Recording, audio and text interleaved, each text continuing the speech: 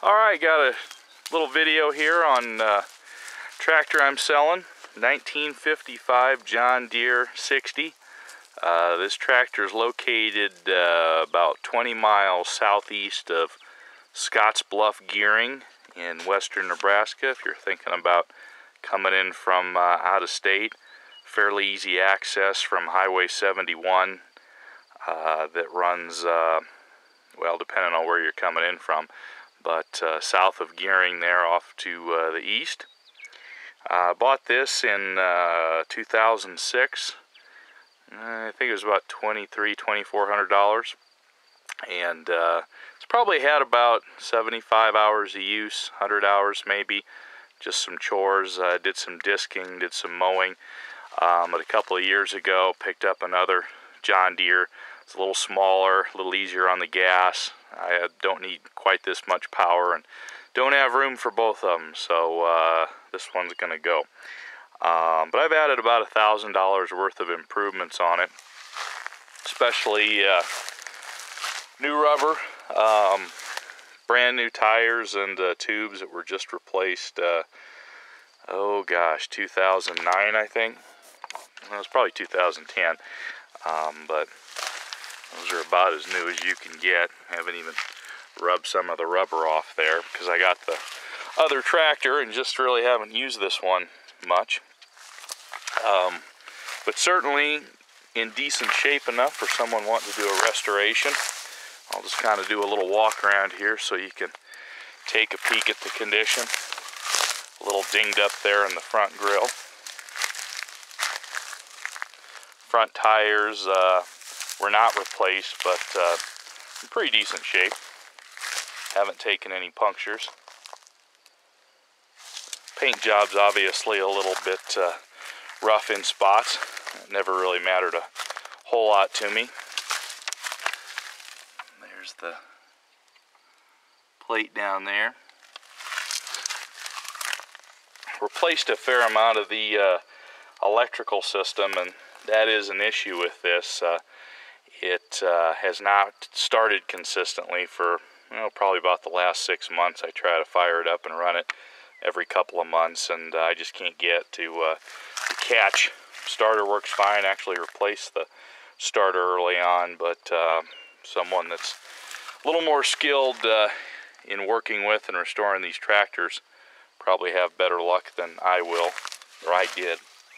It's got one of these Behlen add-on power steerings, which has worked just fine. No leakage there. Kind of a nice little aftermarket add-on.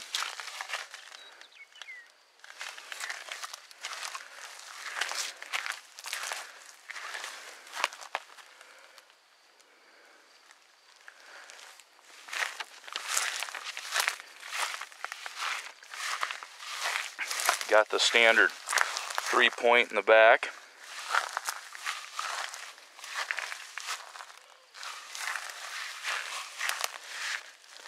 I shouldn't say standard. I'm not exactly sure what was standard. I think the sales guy said that they did a little bit of custom add-on to this, but I've had a couple implements on it and worked just fine. Lots of nice adjustment options. Replaced the two the hydraulic hoses there probably 5-6 years ago. It's got a 2-year-old battery on it, fairly new. The instrument panel is non-functioning. I had to get in there to fiddle around with the start, so none of those gauges work, and if you were doing a restore job, you'd obviously need to do that.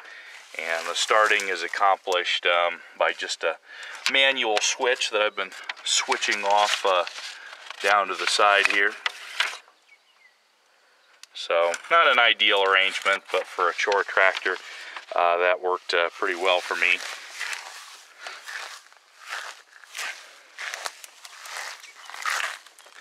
It's got a battery heater in there. Worked out kind of nice to make the starting a little bit easier. Also add-on fluid heater that was with the tractor as well.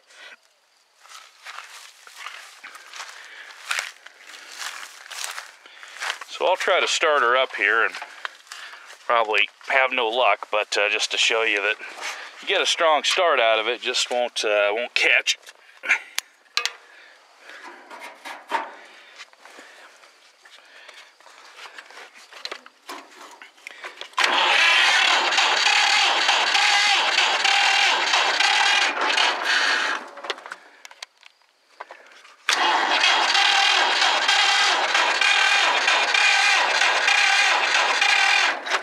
Gets really close to catching most of the time, and as I said, up to about 6 months ago, it was just fine.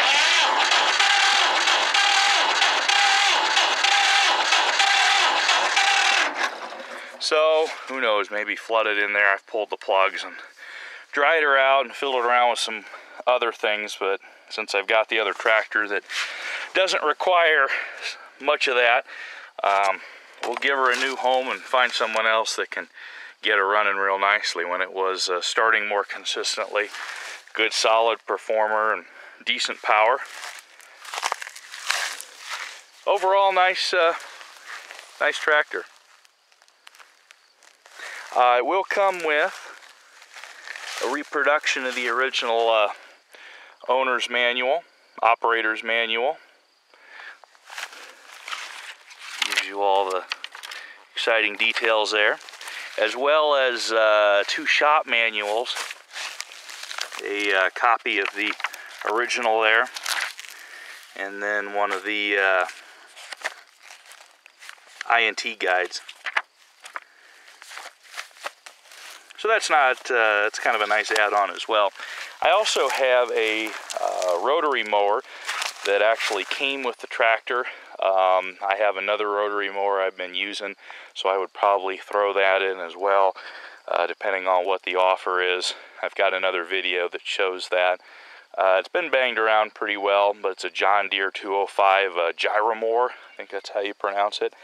And, you know, it doesn't look too pretty, but definitely does a nice rough cut in a rural area.